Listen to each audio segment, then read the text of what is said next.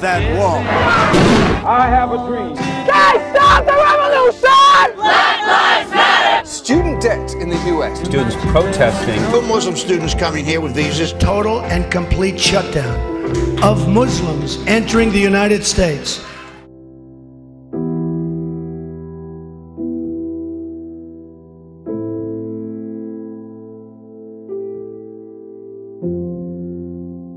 The recent elections impacted my life in different ways. It seems like we're just going backwards. People said they were scared, they were angry. But for me, it kind of like motivates me, I guess, to become like a stronger individual and a stronger, like, have more faith in my religion. This is what I believe in, and this is who I want to be. Coming here to protect sacred water.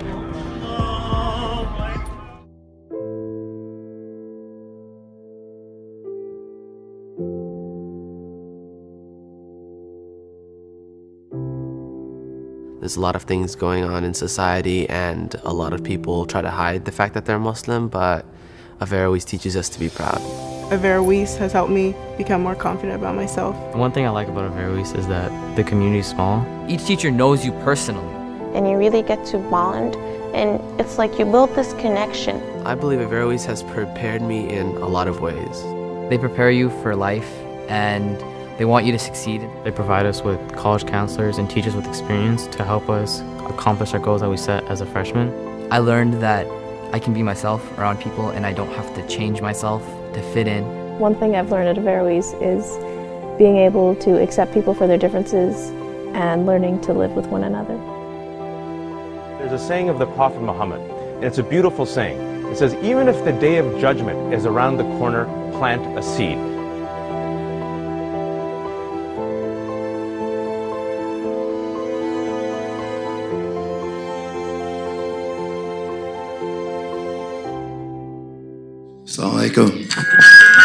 So I can't lie, I wrote something, a whole 2 pages, and then I was sitting over there and I was like, you know what, I'm gonna just have an honest conversation. High school is hard. It's hard. So here we have these young freshmen coming into school. They're trying to be independent. They're trying to be on their own. They got hormones kicking in. They have social media that they have to deal with. They have girls and boys on their minds, and then we have to teach them. It's extremely hard. So what Sister Ali said about being a partner in this, it is so crucial that the parent, the student, and the staff work together in order to make it successful for the students for that 4 years. They're going from being young children and into adulthood, and it's very important that you guys work together.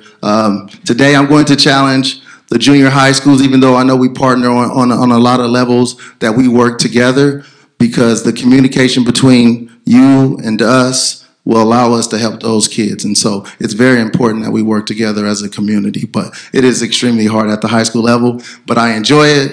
I love it. I come in, I smile, they put a smile on my face. And to see them in 9th grade, to see them become seniors and graduate, the maturity level, the things that they accomplish, and then to see them in the real world, coming back as council members, coming back as techs and consultants, mashallah, and they're very, very grateful. They come back and give to the community. So we must stick together, and that's the only way our kids are going to be successful, inshallah.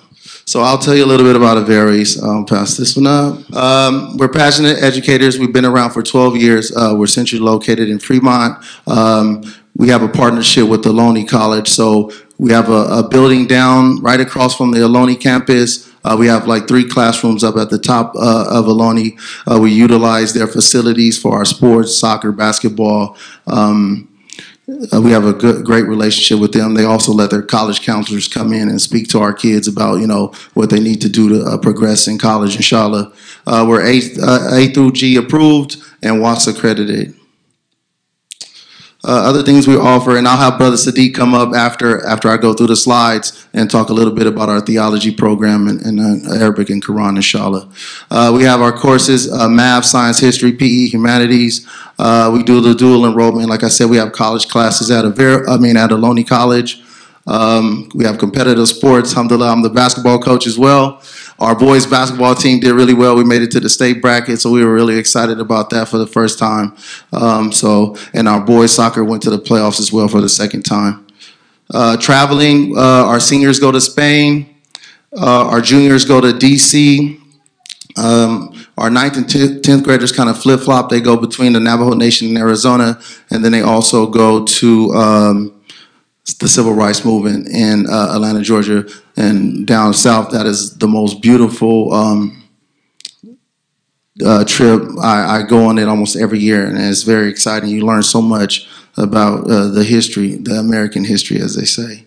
We do have a counselor. We're going through Kalila. We have a therapist on our staff as well, Miss Sabrine.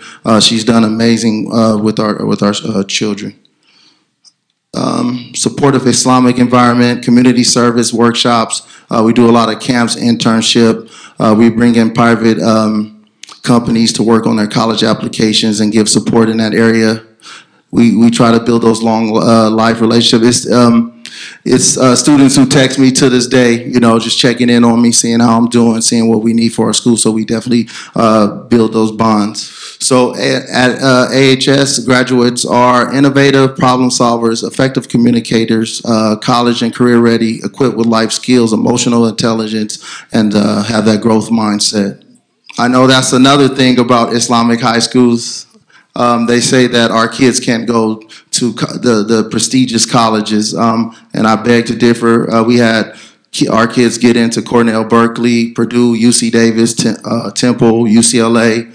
I think last year we had 2 of our students get into Berkeley, 2 got into Davis, I believe, alhamdulillah. So, and that was out of probably 12 to 13 kids. So alhamdulillah, our kids are doing really well. These are some of them. Omar Dean, he's a council member in San Jose. Some of our players do go on to play college basketball. Brother Siddique's son, Muhammad Gilchrist, he played at the college level. Mashallah, he's done really well, even being on ESPN. Sister Summer, I believe she's in mental health now. So alhamdulillah, our students are achieving success outside of Averroes. Like I said before, let's stay together, let's stay connected. It's important that we all work together because we cannot do it alone. And there is a big battle out there that our children have to face every day. Thank you. Assalamu alaikum. Briefly, just to reiterate the fact. So basically, I'm just going to run down a quick list of what they're going to be studying this year. So our 9th and 10th graders in creedal theology, they'll be studying the Aqidah of Imam Ahmed al-Marzuqi. It's called Aqidat al-Awam, a very famous poem. Many of the children learn it at a certain level, but then when they get to high school, it's imperative that they go deeper. So our 9th and 10th graders will be doing that. Our 11th and 12th graders will be studying the Jawharat al-Tawheed, which is a book which was written by Ibrahim al-Laqani, which is also in creedal theology, but it's an even deeper look. So these books are designed to give them some of the tools that they'll need to navigate all of these challenges that they're facing. In Islamic jurisprudence, they're going to be studying the Matan of Ibn Abi Shuja' al-Asfahani. It's a very good Islamic book for them to study in terms of Islamic law. And then finally, when it comes to prophetic biography, they'll be studying the Shama'il of At-Tirmidhi. And then in Islamic Akhlaq and Adab, they'll be studying the Bidayat al-Hidayah from Imam al-Ghazali. These books are good books for them at this particular junction in their lives because it equips them with some of the tools they'll need to navigate the serious questions that they'll face when they go to college. So, inshallah, I've been working really hard for the last 2-3 years to do that, and we ask for your dua that we're successful.